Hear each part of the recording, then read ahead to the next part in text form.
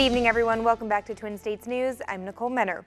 The honors continue to roll in for the Mississippi State football team as both Jeffrey Simmons and Montez Sweat have been named to the Nagurski Trophy watch list. Simmons and Sweat helped forge Bulldog defense that ranked 10th nationally in total defense last season. Earlier in the month, the duo was also named to the Bednarik watch list and the preseason All-SEC first team. The award is given annually to the best defensive player in all of college football. Sweat coming off a season where he collected a league best 10.5 sacks in the SEC and 15.5 tackles for loss. And the Nagurski Award watch list wasn't the only award that Simmons was placed on today. He was also named to the Outland Trophy watch list, which is given to the nation's top interior linemen. He recorded 60 tackles last year and ranked 11th in the conference in tackles for loss. Another impressive interior lineman just on the other side of the ball, Greg Little of Ole Miss, also been named to the Outland watch list. Little has appeared in every game at left tackle since arriving in Oxford 2 years ago, as he helped pave the way to Ole Miss's 11th ranked passing unit in the country at over 325 yards per game.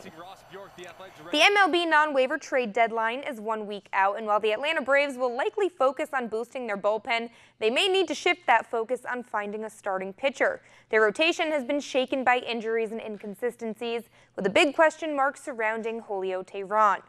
Wrapping a 2-game series with the Marlins today, Teheran entering the day coming off a pair of strong starts before the All-Star break. But after the Braves routed Miami 12-1 last night, the Marlins bats were blazing today. It started with this JT Realmuto 2-run shot in the first, and the day ended with this 3-run home run from Starlin Castro in the 5th. Teheran would give up 9 runs over 4 1/3 innings pitched. The Braves would fall 9-3, splitting the series as they get ready to welcome in the Dodgers for a 4-game set and hopefully turn things around.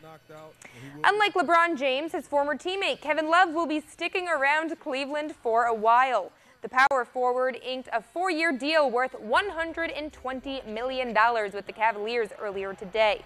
Love opted out of his final year of the contract to sign this deal.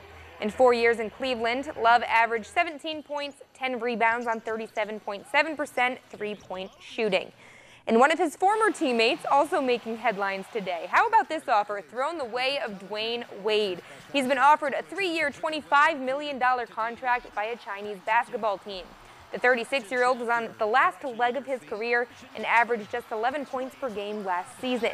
He recently signed a lifetime deal with a Chinese apparel company and was in China for a promotional tour, so some ties there. He'll reportedly make a decision on his future in the next few weeks. And another monstrous deal today, the running back market has been reset. The Los Angeles Rams finalizing a record contract extension with star Todd Gurley worth $60 million over 4 seasons with $45 million in guarantees. Gurley had 2 years remaining on his rookie deal. Gurley's guaranteed money is the largest given to a running back, and his average of $15 million per season is the highest in the NFL.